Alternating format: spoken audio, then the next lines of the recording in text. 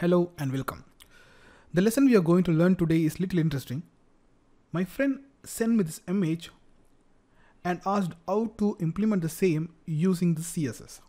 Actually, it's pretty easy to implement in CSS. Let's learn the CSS technique today. By the way, this is Sam.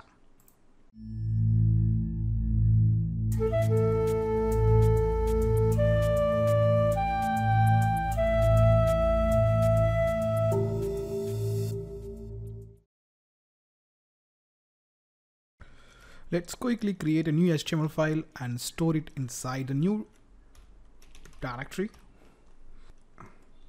This is the 6th video in this series. At this point, I just want to remind you, you can always find the source codes at the video description below. Many of you are keep on asking me for the source code. So guys, please check the video description before asking. Let's insert the HTML snippet and add the title Reports Preloader in CSS. Let's take a look at the GIF image. As you can see, there are 4 vertical bars moving up and down. We are going to create 4 vertical bars in our HTML code and animate them. Let's do it. Let me create a new div with the class Preloader and 4 span elements inside it. Now it's time to add styles and animate them.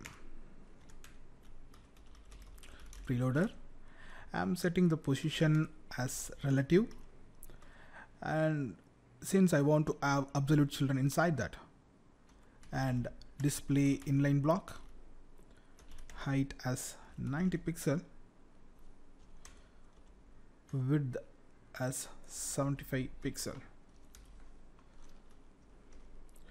Let's style the span elements. Preloader span.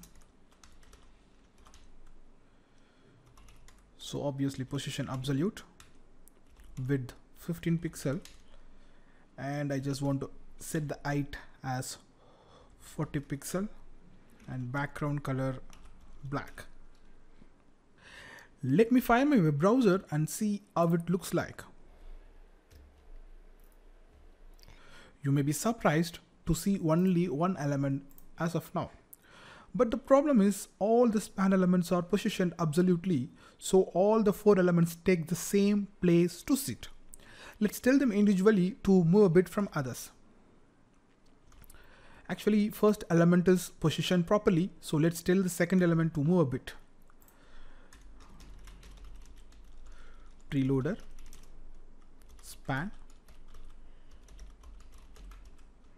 and child of 2. Let me set margin left 20 pixel. Let's do the same for third and fourth element.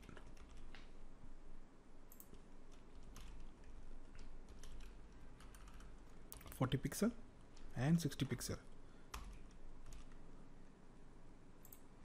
Let's take a look at it. Yes, now we can able to see all the 4 elements. What we have right now is 4 vertical bars with same height and color. Let's take a look at the GIF image again.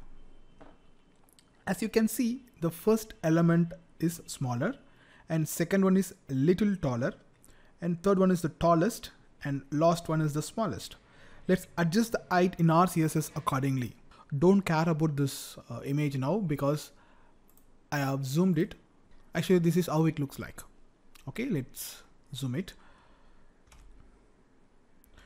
Okay.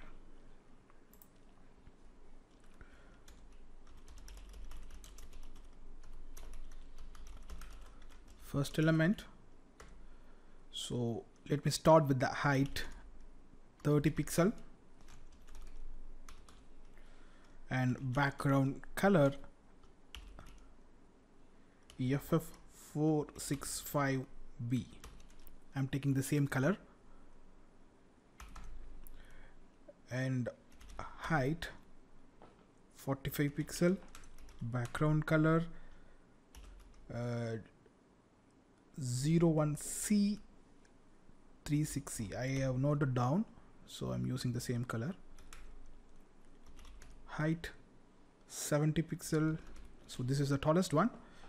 Background color 3A92 E9.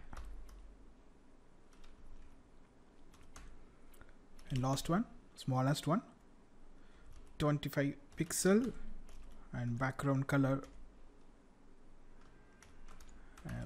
background color FDC33B. Let's see how it looks like. Not this. Sorry, my browser is not responding. All the vertical bars are facing down. Let's fix this by simply adding bottom 0 here. Yeah.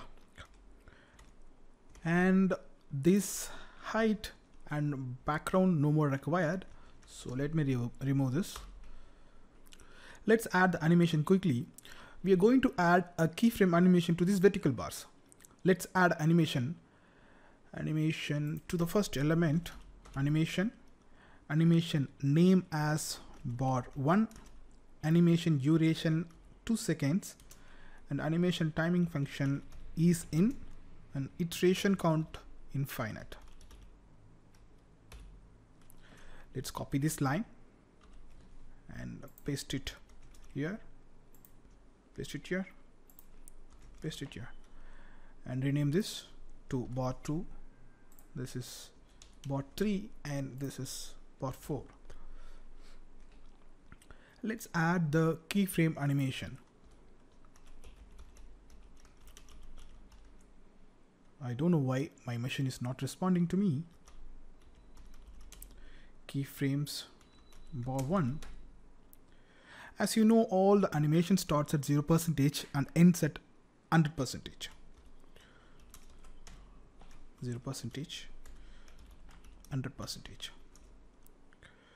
This 0% can be replaced by from, the word from, and this 100% can be replaced by to. Let's keep it as 0 and 100%. Let's take a look at this GIF image again. I'm going to break down this animation into 4 stages. First stage is the initial stage, the initial height. And the second stage is little increase in the height. This is the second stage, see, second stage. And third stage is the decrease in the height than the original height. That's the third stage. And fourth stage is bringing back to the initial height. Let me summarize it again. Initial height, a little increment in the height, little decrement in the height, back to initial height. Okay, let's add the 4 stages here. 0%.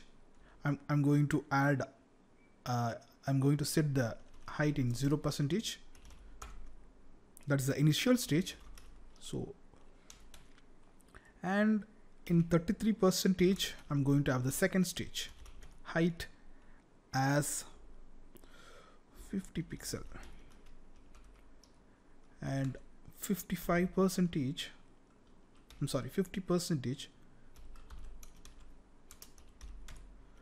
I'm going to decrease the height, and the last stage 55% and 200%, no change in the height, just come back to your original height. Let me copy this, paste it here, and here. Okay, let me rename this bar2 and adjust the height accordingly. This is second one, so 45, 65, 38. This is a simple calculation, you can do it on your own. 45. Actually, this is bar2, right? Yeah, I'm doing it wrongly. Here. And let me take this and paste it here. This should be 3 and height should be 70 pixel, 90 pixel and 60 pixel, and back to the same height, 70 pixel. And this is bar4, you are the smallest, so 25 pixel and 45 pixel and 15 pixel, and come back to the same Let's test in the browser, not this. Let's test in the browser. Something is wrong. Let's test it. Okay, what is wrong with the first element? Oh my god, this should be colon. I think you maybe noticed it earlier. Let's test it. Alright, the animation is good, but our next job is to have the delay between these animations. So I don't want any delay for the first element. So for the second element, I just want to set the animation delay as 0.2 second, which means 200 milliseconds. For this 400 millisecond, for this 0.6, 600 milliseconds. Let's keep it like this. This is the original look. That's it. Congratulations, your reporting CSS preloader is ready right now. Alright, if you want to learn more lessons, tips and techniques, let me know in the comment section below. If you want to download the source code, check the description section below. Also, if you like this video, give it a thumbs up by hitting the like button. And remember to subscribe to this channel by clicking the subscribe button to get my latest lessons right here on YouTube. Happy learning, and I'll see you in another lesson soon.